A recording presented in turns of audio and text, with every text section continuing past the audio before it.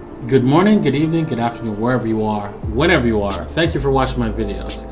Today I'm going to be doing the news, right? Ranting about the news and all the cool stuff that's going on in the news, right?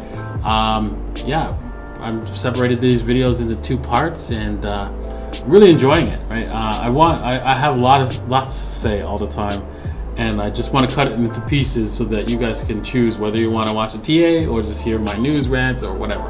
So it's so cool.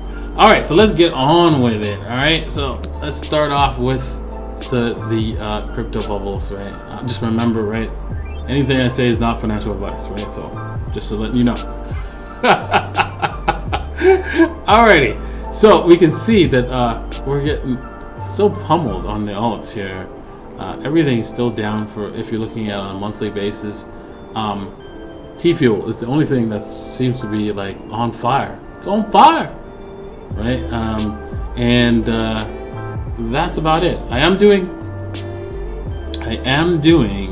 right, if you're missing it, I am doing buying these cryptos like crazy. I'm buying cryptos and I'm doing videos for the DJ15 group holders. Anybody who's in the DJ15 group and they want to, if they have a subscription, right, they're getting some free videos on what I'm buying and what price I'm buying. And if you're interested in that, you might want to check that out. We'll also do some trades, right, in the group, right? So you want to join that if you're interested in some trades on Bitcoin and Ethereum. So yeah, prices are going to be going up in the week, so make sure you get it in today before it's too late. Alrighty.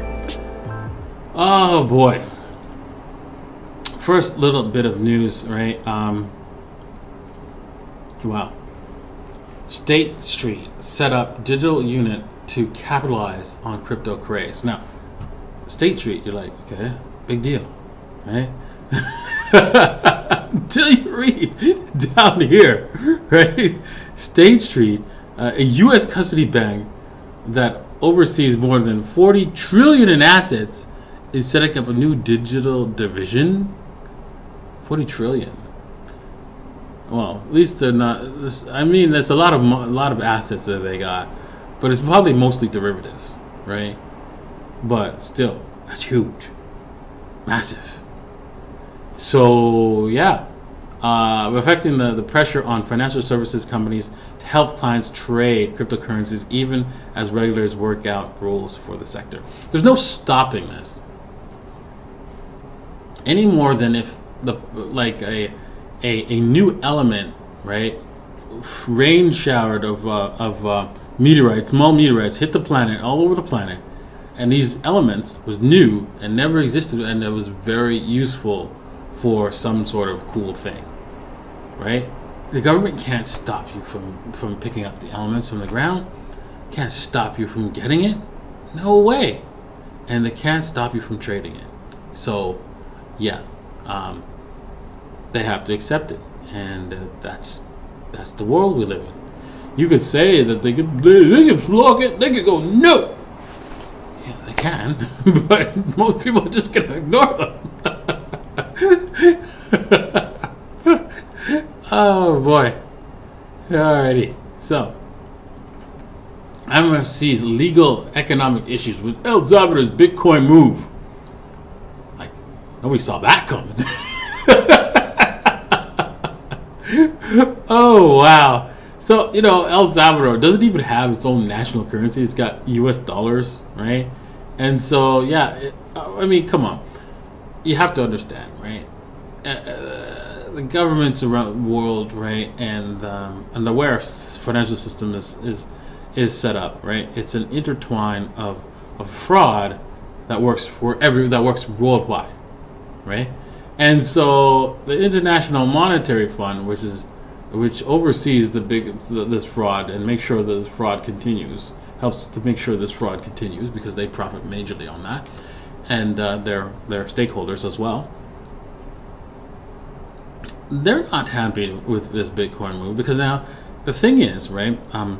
They can't create money to lend to El Salvador. They can't create Bitcoin. Sorry, let me correct that. They can't create Bitcoin out of nothing to lend to El Salvador to help increase its infrastructure. That sucks. But they can create a bunch of dollars, right?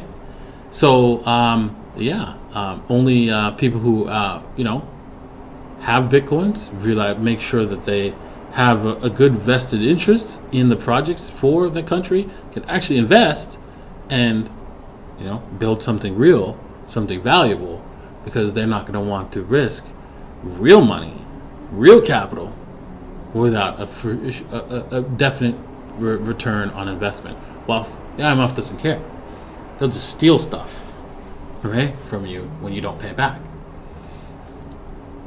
So yeah, that's the difference, right? And yeah, they're going to come. They're going to probably, we're going to find that El Salvador, because it's too early, right, for El Salvador to jump in on this. I wouldn't be surprised if El Salvador ends up backtracking on this Bitcoin move, right? Yeah. So who knows? Maybe their president and their people are strong enough to fight the globalists, but I doubt it. I doubt it. They're going to send in the jackals, right? And if you've read some of the books, what's it called? You know, Confessions from Economic Hitman. You know who the jackals are. Alrighty. JP Morgan warns of an upcoming bear market in Bitcoin. Didn't I do a news story last week saying that these guys were hiring a bunch of crypto experts? Man, two-face. Man, these guys have, you know, and when Bitcoin, you know, moons past $65,000, right? Nobody's going to remember this. No one's going to point to JP Morgan and say, hey, dude, didn't you say we're going into a bear market? So they get to come out to scare the market so that they can buy some cheap coins. But then we're going to also find out that they've been loading the boat whilst they're saying that, you know, you need to get out. Okay, Basel Committee proposed high-risk weight tag for Bitcoin. Okay, so Basel, right, is, you know, they came up with Basel 1. That didn't work out very well. Banks just couldn't do the stuff that the Basel Committee wanted them to do. So then they came up with Basel 2, and they were like, no, we still can't do that. And so, okay. And then the banks decided to rewrite to Basel 3. And they said, oh yeah, we can do that. Because they wrote it. So yeah, this committee has decided to, you know, put Bitcoin, gold. They decided to put gold as a good asset into, as an asset that you can loan against, right? But this is going to be like, you know, an asset that's super high risk. So gold was considered high risk, so you probably won't be able to borrow against it in normal banking situations. So that's what they're trying to say in this particular article here with the Basel 3. Basel guys, Basel Committee saying, high risk. And you know what? I'm just telling you, the SEC warns against Bitcoin futures fund because it's very risky. I'm telling you again, it's risky. SEC is, you gotta listen to the SEC, gotta listen to the government. When they tell you Bitcoin's risky, you should not invest. You shouldn't invest. You leave that investing kind of stuff for the government employees, their friends, but not for you. But don't worry, they'll tell you when to get in. Just not now. Okay? Just not now. Wait your turn so that they can profit and not you. Got it? Oh boy, just another day in the light of you know, governments just, you know, just have no clue, and especially their regulators, they're just absolute clueless, and they're just doing what they're told, right? They're told to come out and say this, so they're going to say it, and that's it. Alrighty, so the CPI, right? My favorite index to look at.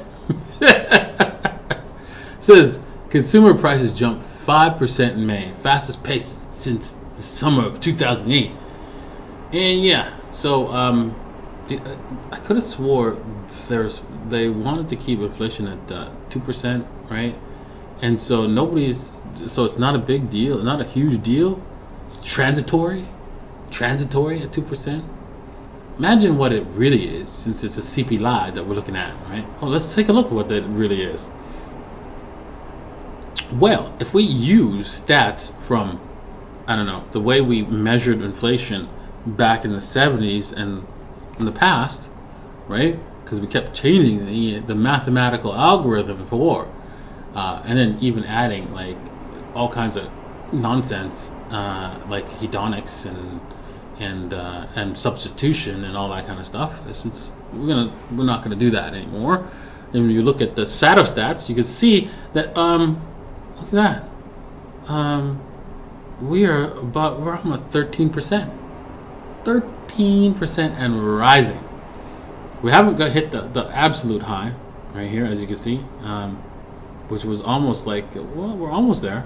We're almost there. But it was probably gonna, and then way back in the 80s, we're at 15%. We're gonna get up there. We're gonna get up to 15% and probably surpass what we had in the 80s. It's gonna be interesting because in the 80s, remember when we were at 15%, people were going at a frenzy trying to get out of the dollar. In fact, did you know that the dollar, the U.S. government had to, for the first time, borrow in another currency back in the in 1979? Does anybody know that? No, it's just a cool thing to know. Yeah, the people did not want to take their bonds. Their bonds were not being accepted, and so they had to borrow in Swiss francs, I think it was. Unbelievable. Unbelievable. In order to keep the government afloat. It was crazy. So yeah, but Paul Volcker, right, he managed to put the inflation genie back in the bottle. He wrestled it down by increasing the inflation, the interest rates to 30%, right? Unbelievable, right? You can get a 30-year bond at 30%. Just unreal, unreal. So, and that's not going to happen anymore. You don't think that's going to happen. Don't even consider that. Put that into your thought, because that's not going to happen. Just we're going to inflate until we absolutely die here. That's what's happening, right? We're going to inflate. There's no way. And I just can't believe, right, that people think that that Bitcoin is risky, right? Like these guys, these Basel guys, think Bitcoin is risky. Okay, so what's the definition of risk, right? It means that you're going to take a loss, right? So, if you get a negative yielding bond, which guarantees a loss, isn't that guaranteed risk? Guaranteed high risk? I mean, I can't believe it. These guys, they're just jokes, man. It's just jokes, right? The whole system is a complete joke. All right, in closing, right, I want to ask you guys about this particular cryptocurrency, right? It's LITI Capital. I don't know, LITI Capital. I don't know what you want to call it, but yeah, I'm going to be checking them out. So if you have any information about this this particular company and what they're planning to do and stuff, if you've heard anything positive or negative, please leave a comment in this comment section below. I'd like to know. And yeah, alrighty, all right. So that's it for today. Thank you all for watching. Thank you for participating in today's show. And remember, right? Bitcoin's real. Bitcoin's here to stay, and you need to not worry about it being risky. Just get some. Cheers.